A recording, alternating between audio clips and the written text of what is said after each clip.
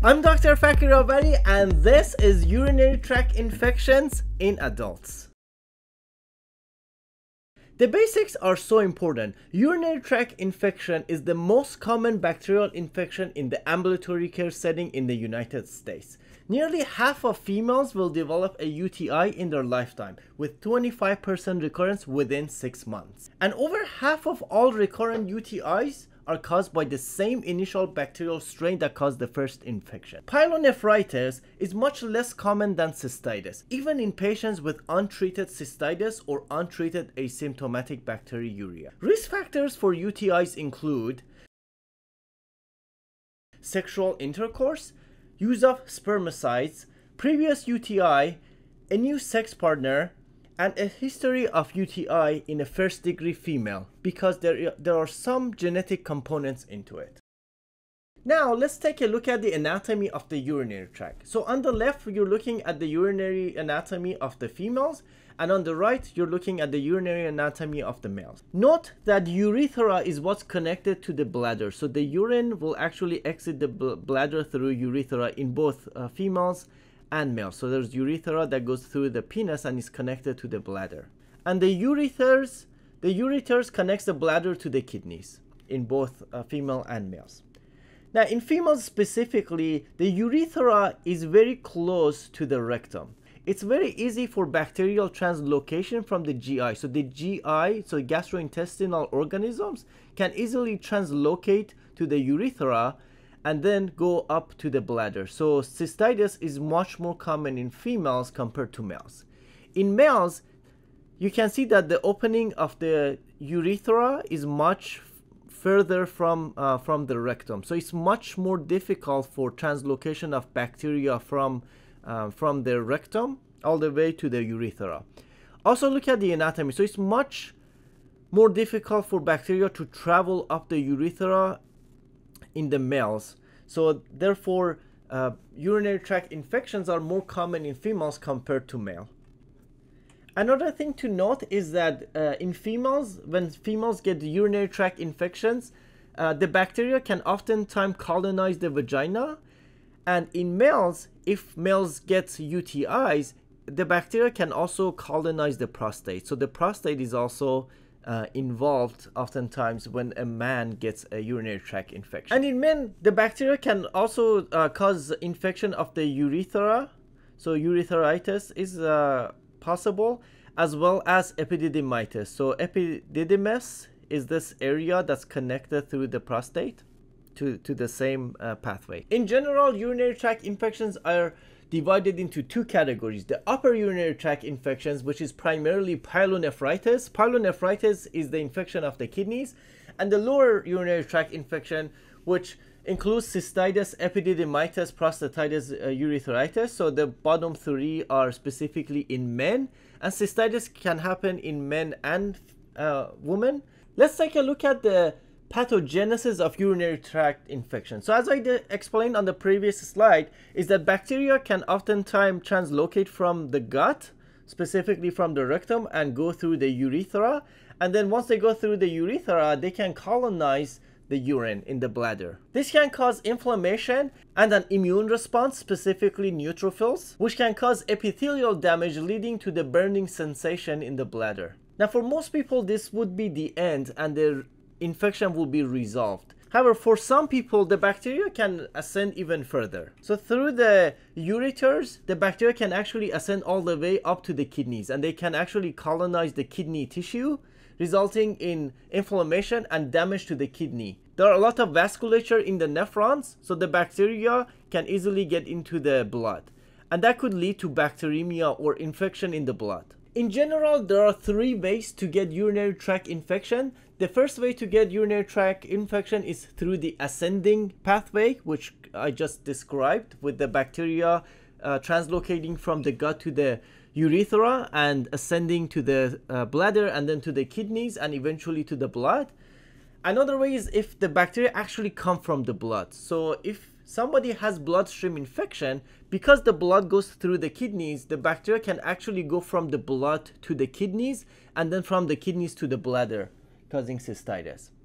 And the third way of getting urinary tract infection is actually through the lymphatic system. The lymphatic pathway is not as common. In fact, the evidence for it is actually from animal studies. Now let's take a look at reliable resources. IDSA is the Infectious Diseases Society of America. It's the organization in the United States that develops clinical practice guidelines for infectious diseases. The first guideline that you should be aware of is the 2009 IDSA guidelines for catheter-associated urinary tract infections in adults. This is the guideline that clinicians typically refer to for complicated UTIs. The second guideline is the 2010 IDSA guidelines for acute uncomplicated cystitis and pyelonephritis in women. The third one is the 2016 IDSA guidelines for candidiasis.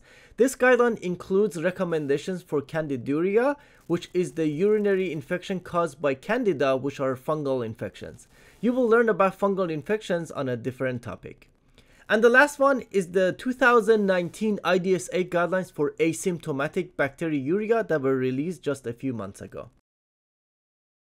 The first learning objective is identify signs and symptoms of cystitis and pyelonephritis. Let's take a look at some key definitions.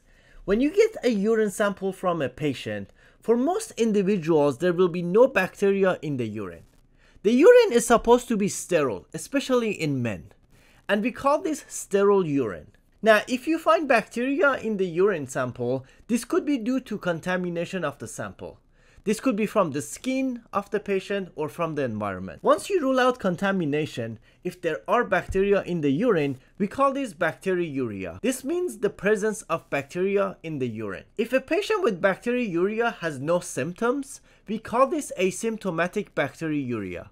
This is not a urinary infection and does not need to be treated in most patients. If the patient does have symptoms, however, we call this symptomatic bacteriuria, or more commonly known as urinary tract infections. What exactly are these symptoms? The four most common symptoms are frequency, so the patient has to urinate small amounts frequently, and it will be painful, which we call dysuria.